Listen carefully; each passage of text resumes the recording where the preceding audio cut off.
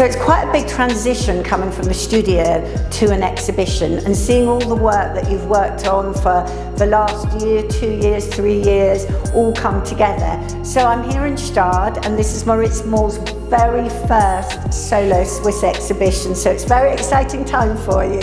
It is. Amidst this riot of colour, I mean it is joyous. You are a true colorist, Moritz. Yes, I love colors and I love to see it here in Gstaad coming together and seeing it all together in one place is really amazing for me. Yeah, it's very distinct. I mean, I love the clean lines, I love the crispness, the freshness. You've got your mother's skis, I think, in one of the works. Yes, not only in one, but in several. And not only the skis, like these are my mother's skis, but also the helmet as well. This helmet is a helmet that we all, me and my siblings, who wore as kids. Moritz, out of all the works, you shouldn't have favourites. It should be like being a kindergarten teacher, but I do. This, it's the use of colour is divine.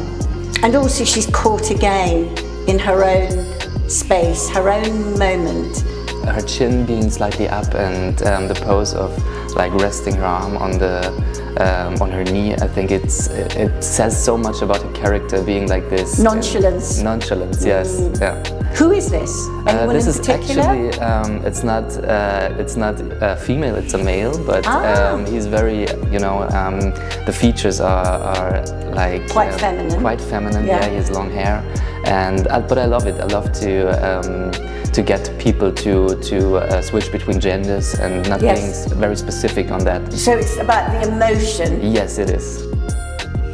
This is another of my favourites, Moritz, but it's like no other artist that contemporary artist I can think. Probably the closest is Alex Katz. Yes. That's probably the closest. But also it reminds me a little bit of Richard Phillips, the use here of the colour, the kind of layering of the colour. Yeah. Was he an influence to you? He definitely is, yeah. I love how he's treating material and how he's treating light on material or through material. It's great. Yeah.